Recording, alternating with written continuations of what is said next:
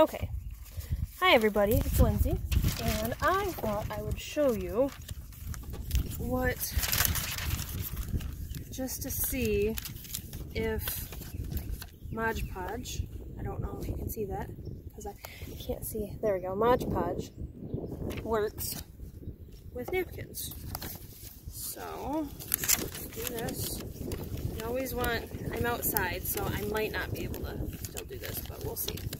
You always want to make sure you have something on, or under, sorry, under your page that you're doing, so it doesn't go onto the other page. And I'm using these napkins. I don't remember where I got these, but in there it says creative converting. Okay. So let's try this. It's a little windy, so I'm going to be really careful. And normally I wouldn't do it this way, but I'm just testing it out. There we go. And I'll put some on the page, just so I can get this down. There we go. And that was not enough. See? Trial and error. There. It's gonna dry quick.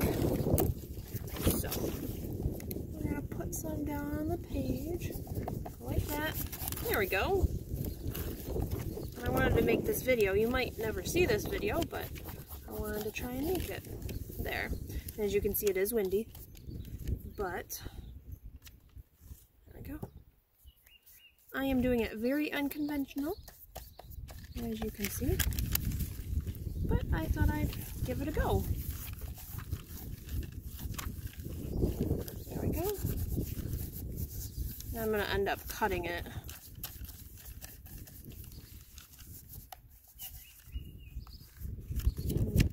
Just do one drop.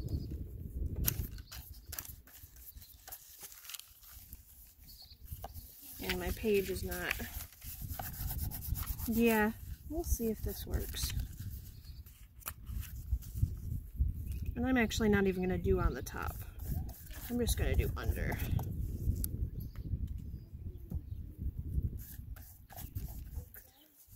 I think I will end up getting the gesso, just because then it will. And that's my compressor. You might not be able to hear me now, but we'll see when I watch this video. There we go. And yeah, this is gonna have bubbles, so I might not even show this to anybody. Trial and error, right? And we are gonna put a little bit on, because I haven't